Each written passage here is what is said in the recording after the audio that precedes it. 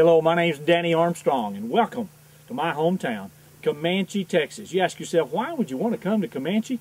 Well, if you're looking for the bumper-to-bumper traffic and the big shopping malls and the French cuisine, Comanche just might not be the place for you. Of course, if what you really want is these wide open spaces and a little special gift from downtown on the square, or maybe even some of that good Texas cooking, Comanche is the place for you.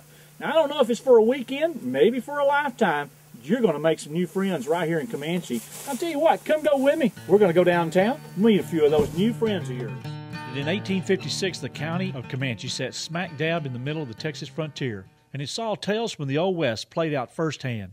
Today, Comanche is home to Old Cora, the county's 1856 courthouse and the oldest existing log courthouse left in Texas.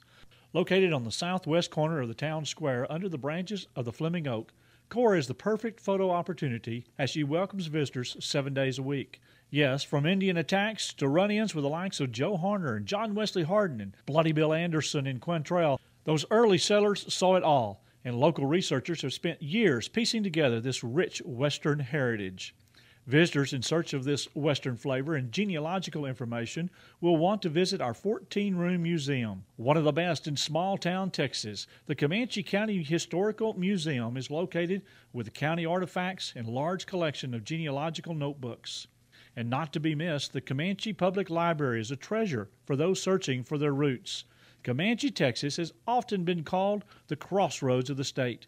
And if you've been in Texas very long, I can almost guarantee that your family roots, or at least a branch of it, has passed through here.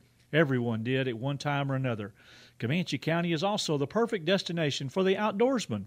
From deer, dove, hog hunting, bird watching, or just relaxing in the great outdoors, we offer something for everyone. And for those who love the water, Proctor Lake offers a wealth of entertainment for everyone who wants to swim, ski, camp, or drop a hook in the water. So today, we invite you to come walk our streets, swim in our waters, throw a hook in Proctor Lake, set up a historical tour.